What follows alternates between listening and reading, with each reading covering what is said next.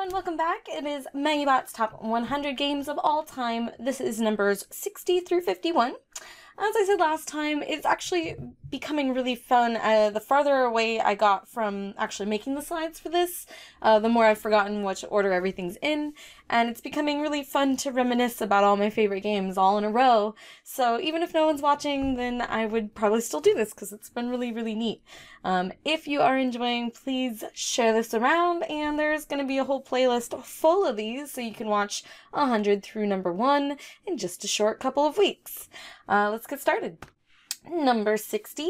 This is Rapello. Okay, this is a 2010 release from Mind Twister Games. It's 2 to 4 players, designed by Arne Holstrom. Now, what's so fabulous about this game is that the cover doesn't really tell you much. So this looks like you're gonna have magnets that shoot around this board, but really what you have is some interesting little plastic plungers with stacked discs on them, and every time you lift up one of those plungers, it leaves a disc behind. And so you're going to be moving your little plunger around the board, and before you can end your turn, no discs can be in adjacent squares. So you're going to be like pushing one away from the other and one away from the other and causing these fabulous little chain reactions. I kind of serve it as a little bit of a tradition to teach this to friends and family. I definitely remember having taught this with Stephanie Straw, and I see it every once in a while in the background of her videos. It makes me really happy. So Rapello is good, abstract, silly fun. It's not meant to be taken too seriously. There are definitely best moves, but it's a little bit more fun just to kind of move a piece into a bunch of other pieces and see what happens. The goal is to eventually knock pieces off the board and collect them, but there's also some stealing mechanisms in the game to steal from other players if you knock their plunger off the board. So really fun, interactive, and Mind Twister is this great company that you don't see a lot of their titles like getting a lot of props or anything. I've enjoyed Rapello from the day I tried it in the middle of my store. I think it's very, very interesting, and I hope that if you have a chance to play it or see it in like a clearance bin, you take a look, because I would never, ever, ever trade my copy of Rapello. Number 59 is Russian and German Railroads, and I haven't played North American Railroads, but you can lump that one in too. This is a 2013 title, and heck, let's lump First Class into this as well, because pretty much anything in this line is going to match what I say about Russian Railroads. This is a 2 to 4 player game from Helmut Ohle and Lonnie Orgler. It was published by Hans im Glück and Z-Man Games. Now, Helmut and Lonnie, as far as I know, have a more traditional train game background, but this is kind of a train-themed worker placement game. Okay, so without going into any detail, what is so fabulous about Russian Railroads and probably gets the award for most player satisfaction on my list. You start the game, you grab a couple of actions, you're doing a couple of things, and each round you're going to score some points. So maybe I get a couple points here or there, maybe I get 10 my first round. That's a good round. My second round, maybe I get 25. And by the last round of the game, you're getting 125 points and lapping the score track. And it's just so darn fun to kind of watch an engine take flight like this. And I mean, I guess you can take that literally if you want. I think it's so fabulous. Russian Railroads, after a few plays, might have a most dominant strategy that you all kind of race toward, but it's definitely easy to beat if someone misplays a little bit. Even if they get that strategy going, you can definitely take advantage of their misplays and jump ahead of them in other ways. German Railroads added in 2 different types of modules, so you could do both of them or one or the other. And then First Class was the card game version, which has slightly different mechanisms, but the same feeling. They did a really good job of matching the player satisfaction feeling from the base game. And let's take a moment with First Class as well. So that one has 5 modules in it, A through E, and each game you choose 2 of the modules and you shuffle them into the base deck. And that feeling of as soon as you know all the modules pretty well, that feeling of having just a little difference but similar game is really nice. It just means that each time you put those modules in, you're going to have to focus a little bit differently on the way that the cards are built. Really fabulous, and I hope that they put out some more games, or maybe I'll go back into their catalog of games and take a look and see if there's something else that might appeal, because I do really like their designer sense and kind of their fan service to the players. Okay, sorry, that was a long time on Russian Railroads, but I do think it's really worth your time, and it's very easily found online. The online play is very good, so highly recommend at least taking a look. Number 58, this is a new one, so this is Solarius Mission from 2016. It's a 2 to 4 player game from Spielworxx, designed by, and I love this, they're going by Mike and Odie now.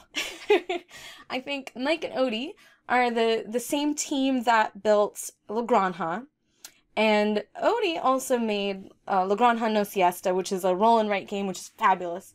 Solarius Mission is not a great rule book, sorry boys. It is one of the more confusing ones. Spielworxx has just not figured out how best to translate their gameplay into rule books and get you going as quick as possible, so your learning game of this is gonna be a little not fun.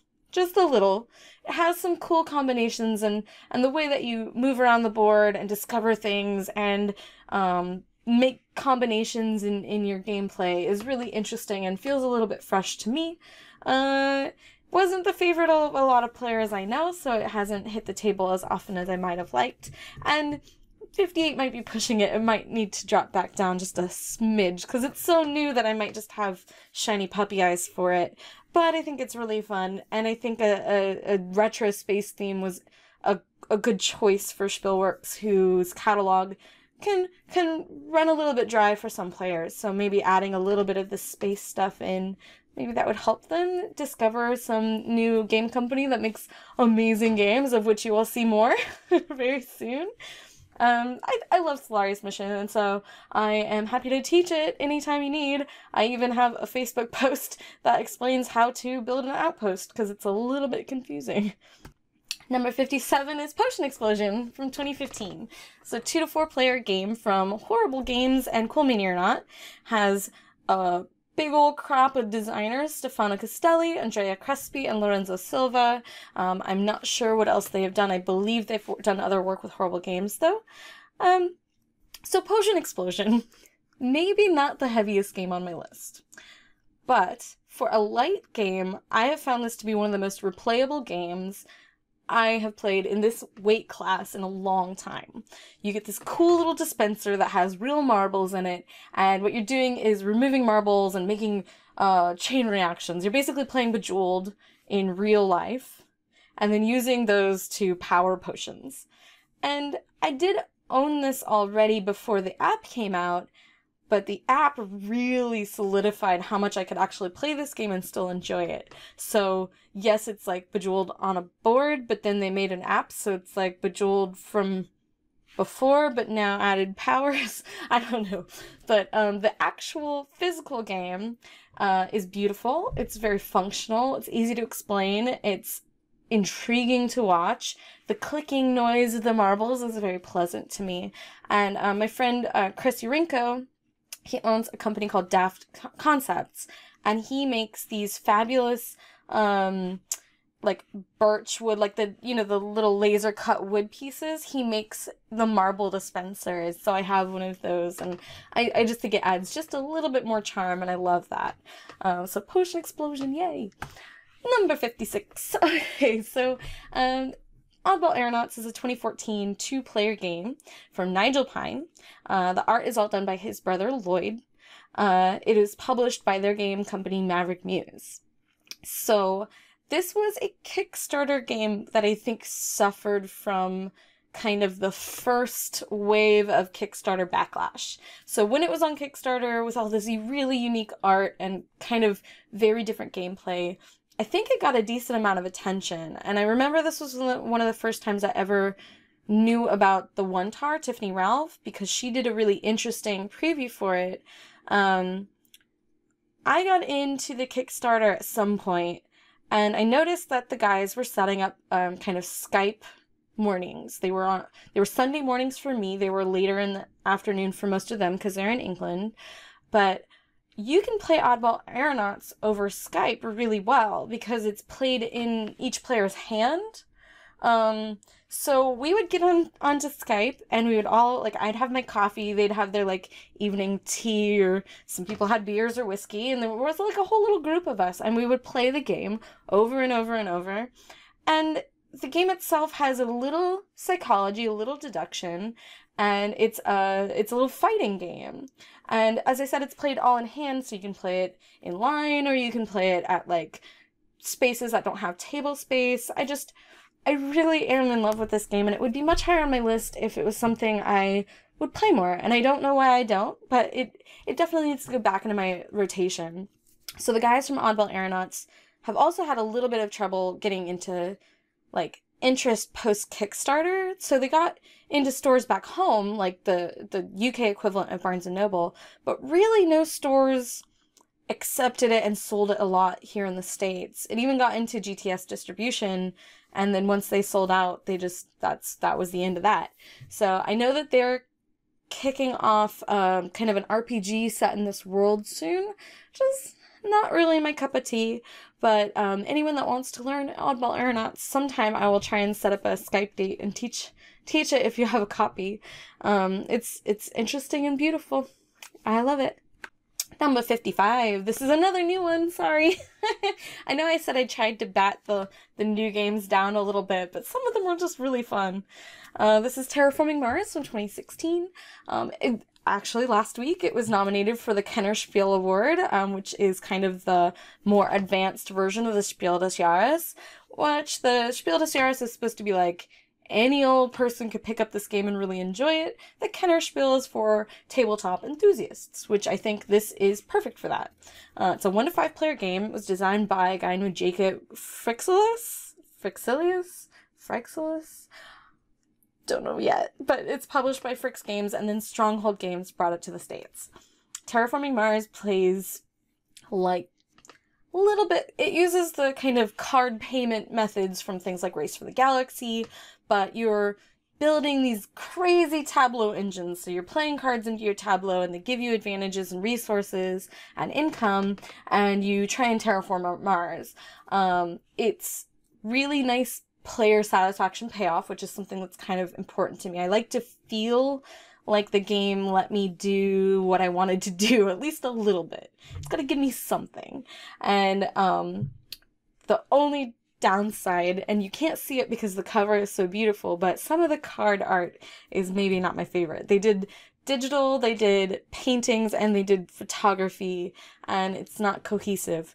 But what I've been told, which I probably would have not noticed, because I've taught this game a lot, and most of the people I teach this to end up purchasing it because it is one of those just neat flash in the pan, you get it kind of games, is that the theme really makes sense. The things that you're doing are really what you would be doing if you were trying to terraform a planet.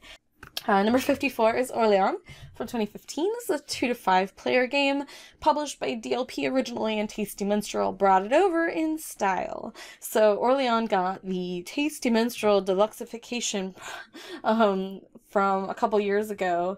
They added a 5th player into this, but I'm gonna say that the 5th player doesn't exist. I'm going to ignore that completely because really, the base map, the way that it's built, is not built for 5 players, and I have not found any fun in that. So 2 to 4 players only, friends.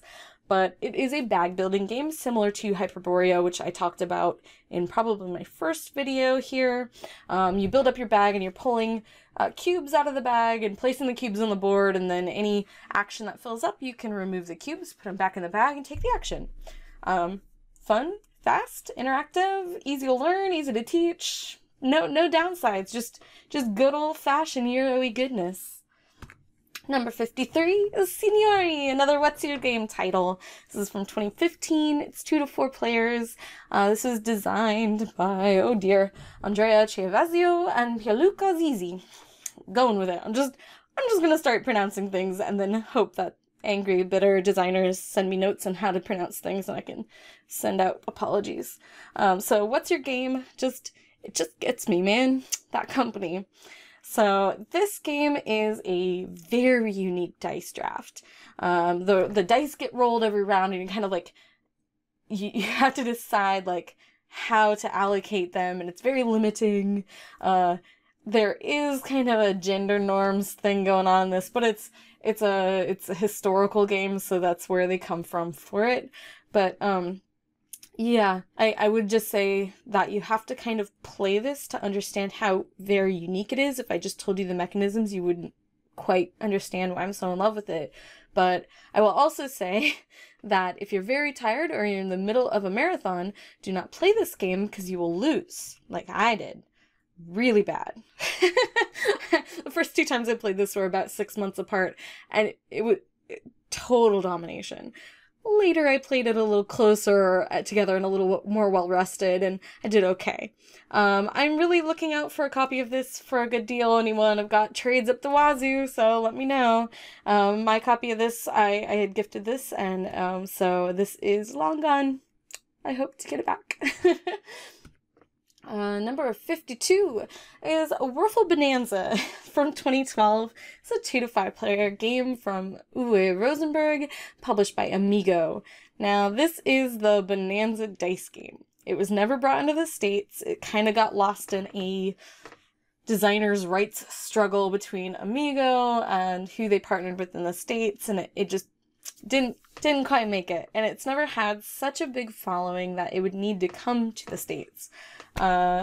This game, I know that it's really high for the lightness of this game, but I've had so many fabulous memories of this game. My friend Stephanie Straw is oh gosh, I can't even remember what she calls herself, but she loves this game, and she brings copies of it to every convention, and she teaches it to anyone and everyone around, and gosh, I just have had so much fun playing this with people, and you can whip it out at really any event and teach it to anyone.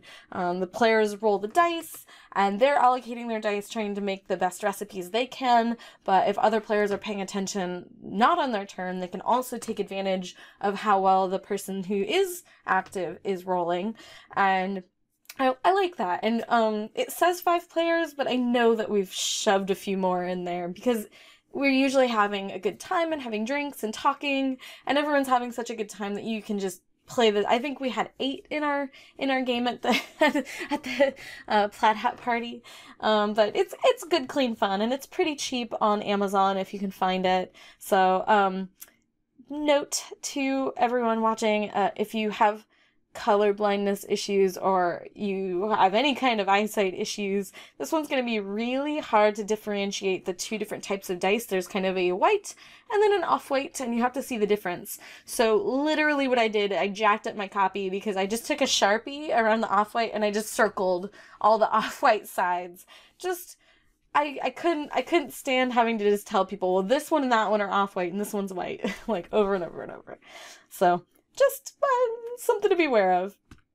Number 51, and the last on our list today is Bora Bora from 2013. There's actually been a lot of dice games on this section of the list. This is a 2 to 4 player designed by Stefan Feld, number 3. Stefan Feld. This is published by Elia and Ravensburger, and this came out during that big year of Feld where Amerigo and Bora Bora and Rialto and all these games all in a big chunk. There were 5 Feld games that winter, and this was one of the better ones in my opinion. In it you are collecting tiles that are either you're trying to take favors of gods, and you're moving around the islands building huts, and it's so beautiful. The game is visually just stunning. It has all this beautiful island artwork on it, and the gameplay is very subtle.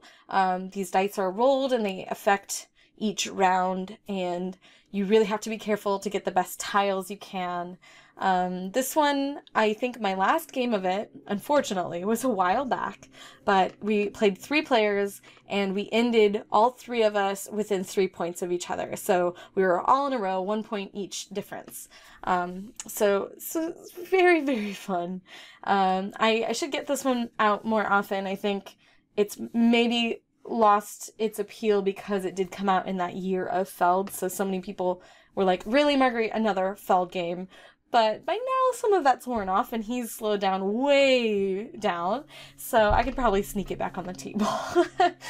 Thanks for watching, and we will be back next week with 10 more amazing games. We're really getting into the good stuff now, like top 50. These are gonna be amazing games, I'm sure. If you've been enjoying this video, please check out the other ones in the playlist. They will be all linked together, and I will have kind of my video of how I chose things, some anomalies, and some rules for the lists coming out very soon. Thank you.